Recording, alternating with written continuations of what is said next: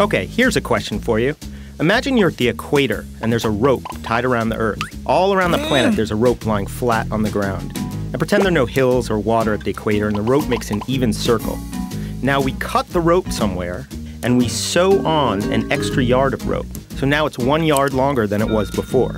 Then we evenly pull the rope out around the Earth's surface, making it a perfect circle again. The question is, how far off the ground is the new rope? So again, there's a rope lying flat all around the Earth. We cut it, add an extra yard of rope somewhere, and then spread the slack around the Earth in order to get the rope back into a regular circle.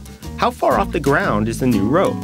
Is it a mile off the ground? Is it a yard off the ground? An inch? Hardly anything at all?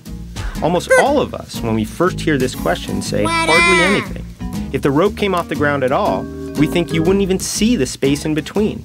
The Earth is so big, what's a yard across the entire circumference of the Earth? Nothing. Well, keep your chickens in the barnyard because actually the rope would be almost 6 inches off the ground, 5.73 inches to be exact. Adding just 1 yard would essentially leave a tripwire all around the entire circumference of the Earth. In Kenya, Indonesia, the Galapagos. How can that possibly be? Many people, when they first hear this, think that just couldn't be right. Okay, hang on, little guy. I'll show you why in a sec, but first, this example was made famous by Ludwig Wittgenstein, a 20th century philosopher from Austria. He thought that when we think about the rope, we get fooled by what he would call a picture that applies in many situations, but not this one. When we spread something small over something much, much bigger, the effect is often negligible to us. Pour a gallon of water into the ocean and the ocean would hardly rise. The picture works there. But in the case of the rope, things are different. Remember this old equation? The circumference, the distance around a circle, always equals 2 pi times the radius. Now with the rope at the equator, we're basically adding a yard to the circumference and asking how much the radius increases when we do that.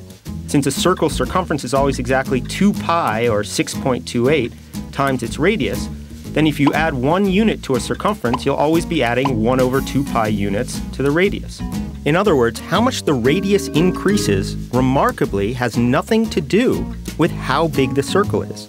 So whenever you add a yard to a circle, doesn't matter how big the circle is, whether you add a yard to a rope around the Earth, or a rope around a tennis ball, or to a tiny string tied around a needle, the circle ends up 1 over 2 pi times a yard further out, or 5.73 inches.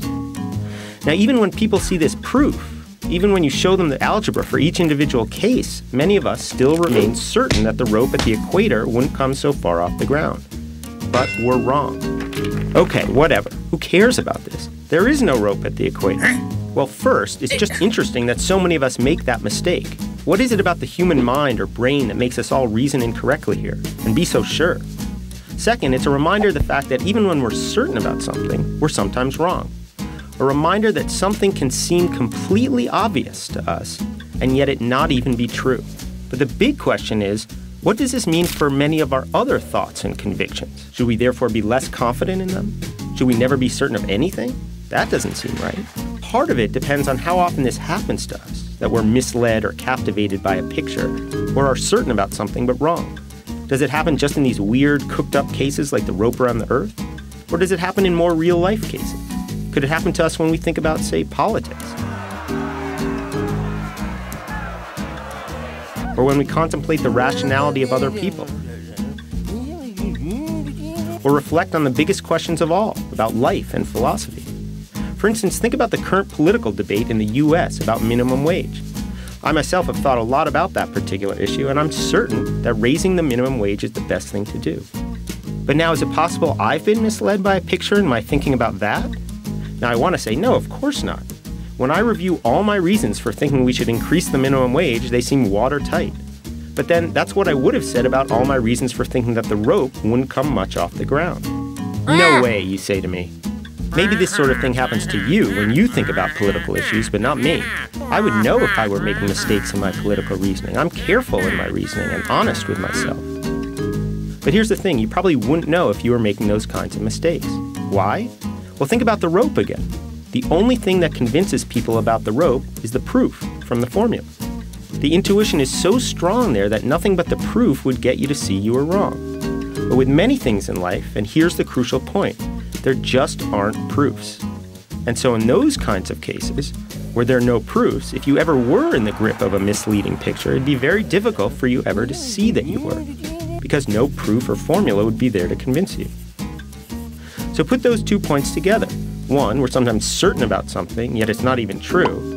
And 2, there are many topics where if this did happen to us, it's unlikely we'd ever realize that it did. So, how should an open-minded, honest person regard her own certainty in areas where there are often no proofs, like politics, philosophy, ethics, and aesthetics? Maybe we should be a lot less confident in our beliefs. After all, we may be wrong more often than we realize. Or maybe we should be a touch less confident. Maybe it's a sign of weakness to temper one's convictions. Maybe we should remain certain whenever we feel certain. What do you think?